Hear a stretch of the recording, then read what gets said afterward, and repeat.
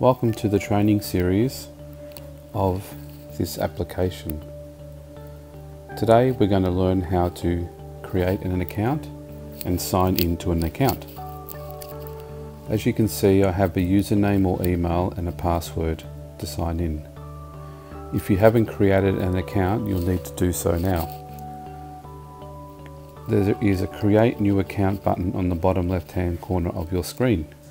Click on that. Here you have the following information that you need to sign up: username, password, email and phone number. The username is unique to you. The password needs to have 8 characters in it, a capital letter included, a number and a symbol. The email address is your email address that you would like to use, and the phone number is your obviously phone number, but you don't need to put that in if you do not wish to. Once you fill out those fields, press the sign up button. A confirmation code will be sent to your email address.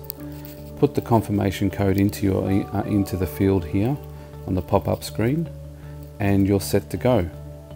Please note, you can use your username or your email address to sign into the account.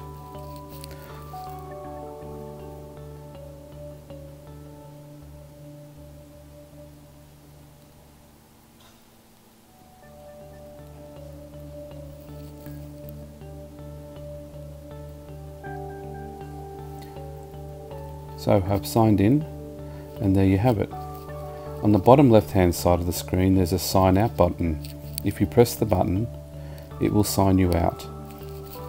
You also have forgot your password option. If you have forgotten your password, please click on that, and you need to type in your username or email address, and an email will be sent to the address you provided and you can reset your password.